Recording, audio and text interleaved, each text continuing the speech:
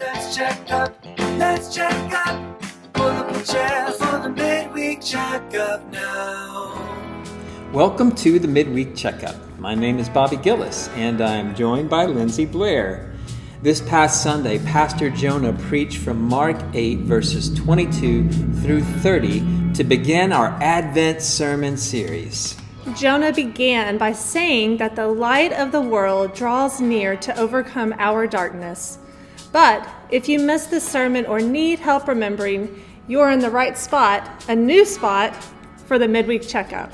Jonah began by reminding us that Jesus came to bring renovation of the heart.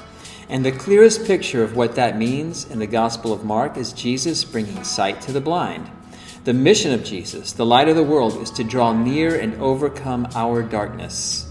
The political situation in Israel blinded the disciples to the mission of Jesus. All they could imagine was a political kingdom of God marked by rebellion from Rome, violence, and government authority. The pressures of an American Advent have a way of creating season's blindness, and we cannot open our eyes ourselves. We have to be willing to see ourselves amongst the disciples and cultivate an openness to the possibility that we are just as blind as they were. Notice that the blind man in Luke 8 didn't go to Jesus himself. He was brought to Jesus. Someone else believed on this man's behalf. Perhaps we need to be open to realizing that help must come from outside of ourselves. Jesus does two weird things in this passage.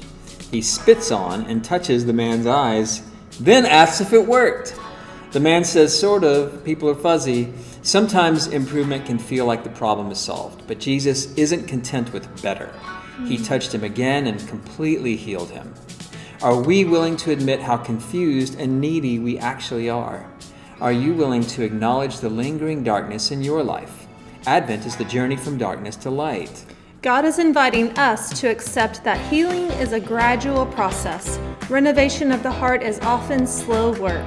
Often, like the case here, our sight is restored in stages, and God is inviting us to become a people of profound hope. We acknowledge the darkness that lingers because it fills us with hope that the ultimate healing will be ours when the light of Christ comes again. We are not alone in the darkness. Jesus, the light of the world, draws near to overcome our darkness with his light. Join us this Sunday for the second Sunday of Advent, where we will finish Mark 8 in our service and also discuss Isaiah 40 in Bible fellowship. See ya. Bring a friend.